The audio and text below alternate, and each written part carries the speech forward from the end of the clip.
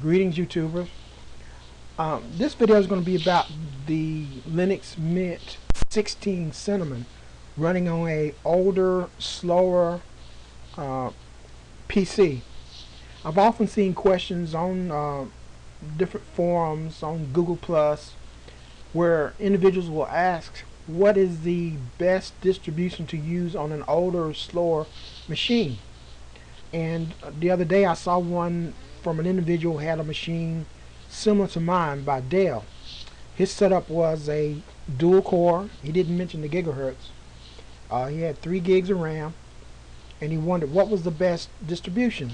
And everyone that I saw posted recommended a lightweight desktop like XFCE or LXDE.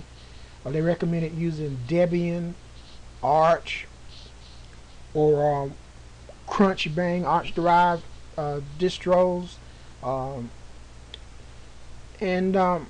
While all these are good distros, what I find is that they take a lot of time to set up. You kind of limited in your usability once you install the system.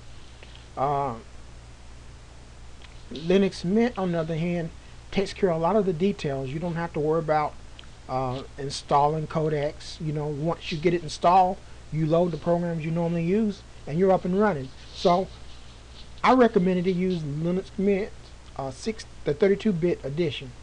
The 32-bit edition does not require as much memory out of the box as the 64-bit. And I've noticed from using 64-bit Xubuntu and Ubuntu that there's some memory leaks. You know, memory usage is pretty steep on my system, and it's pretty much unusable. But 32-bit Linux Mint works just fine, and I'm going to try to demonstrate this here by running a typical setup that I use daily. So I'm launching Chrome, and this has some tabs that I already had open in a session. So this is going to take a while to load.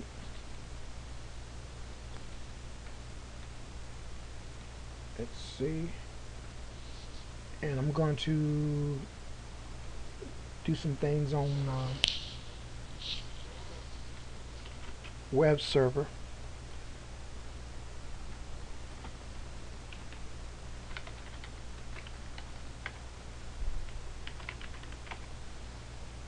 Now if you notice with the system monitor, it started out with around 345 megabytes, zero swap. As I'm loading Chrome, you see the memory usage is just flying.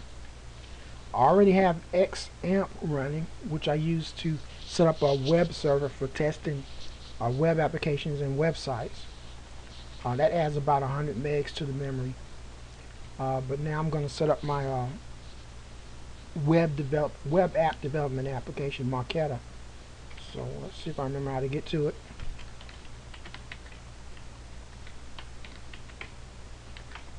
Okay.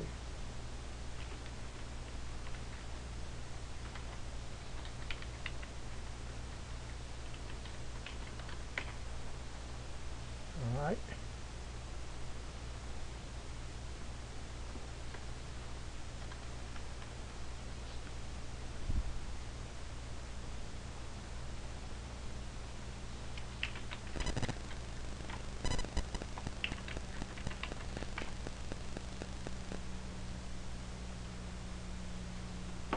Tabs are still loading here.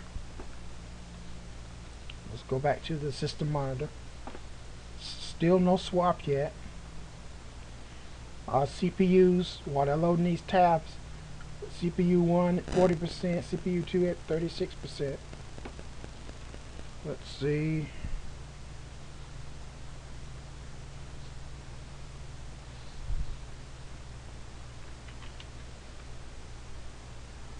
LibreOffice Writer, these things that I normally use.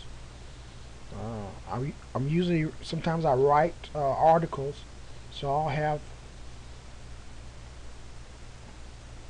LibreOffice open. Let's see.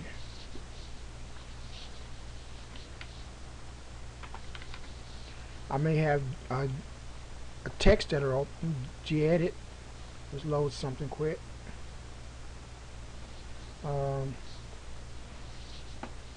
I use Bluefish as a HTML editor. Let's minimize this.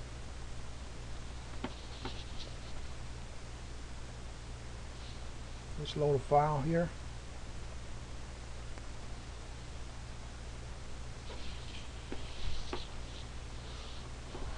Okay.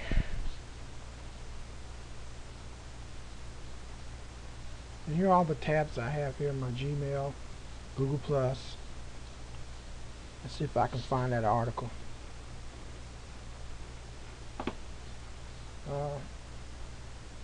Different website. Here's a Vimeo with a video running. Tumblr. Here's a website that I was working on. I've been playing around with App Inventor.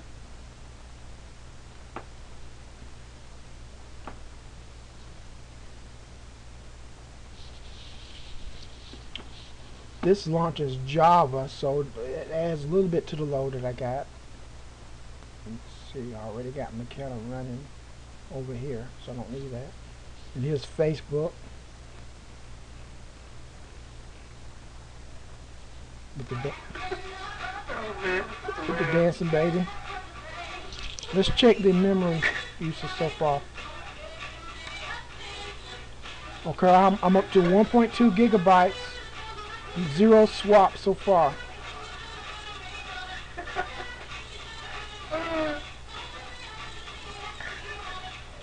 And again, my system is a dual core 2, 2.13 gigahertz, 3 gigabytes of RAM, Intel integrated graphics controller.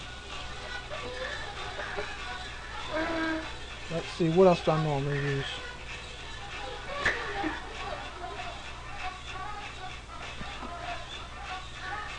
Filezilla to upload files.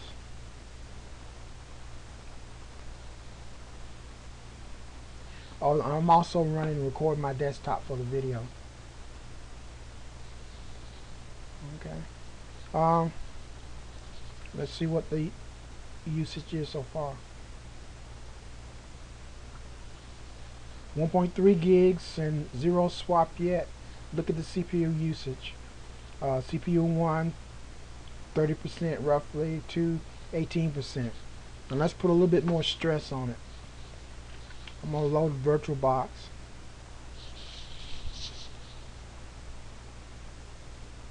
This should put me over the edge here.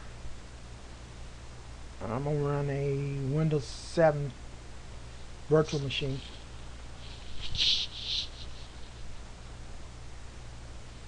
I believe I set this for 1 gig.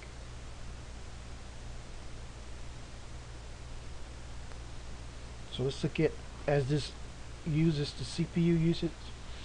The CPU cycles go up for each processor. And of course the memory going up, and now I'm starting to see some swappage. So far 2.1 gigabyte just to get Windows 7 up and running, in addition to all the other programs I'm running. My swap is at 393 now. Now swap is not a good thing, you know, but if you have to have all these things open, it's a good thing to have it, but you don't want any swap, to tell the truth. I can add more memory if I want to, but you know, normally I don't have this many applications and browser tabs open at one time.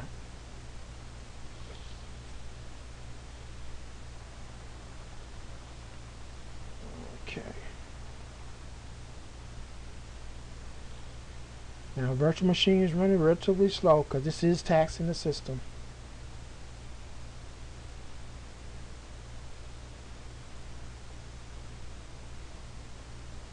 So here we go.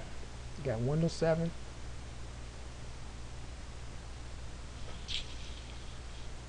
Let's see.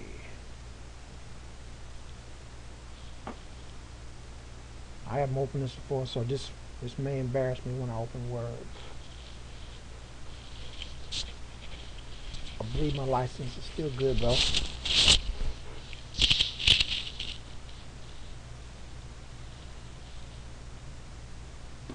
Okay, my CPU usage is up at 100% on one CPU, 63% on the other. But look at all the stuff that I'm doing.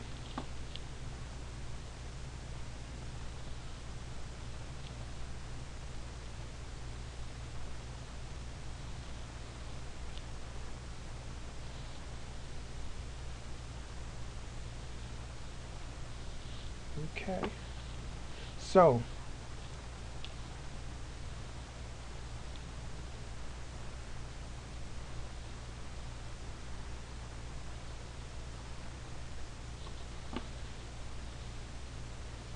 is Linux Mint the ideal operating system for a older, slower PC? Maybe not, but for me it works just fine. It's solid. As you can see, there's no crashing. Some of the user interface is not visible because I'm using Record My Desktop, but as you can see, I'm able to get a lot of things done simultaneously here, putting the stress on it. So I would recommend Linux Mint 16 32-bit to anybody with an older, slower computer. Now I would not go below a dual core. I would not use a single core Pentium. I would certainly not use a Pentium 3. I would not recommend less than 3 gigs of RAM. I do run this on my laptop that has 2 gigs of RAM. It runs good, but then I don't do the same chores on my laptop as I do on this. I also use Linux Mint 16 on a netbook with 1 gig of RAM, and works perfectly fine there as well. But I don't do the same type of tasks on the netbook as I do on my desktop. So I do recommend Linux Mint 16 32-bit with Cinnamon for older, slower computers. Stay tuned.